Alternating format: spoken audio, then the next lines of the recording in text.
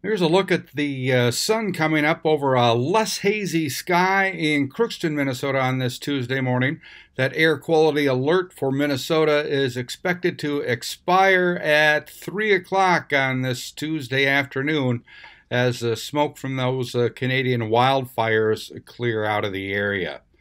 Now, from the National Weather Service in Grand Forks today, area smoke a high of 92 degrees tonight, a low of 69.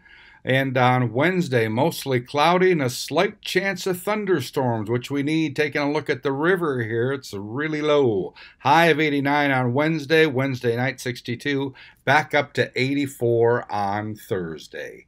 I'm Neil Carlson reporting for iNewZ.TV.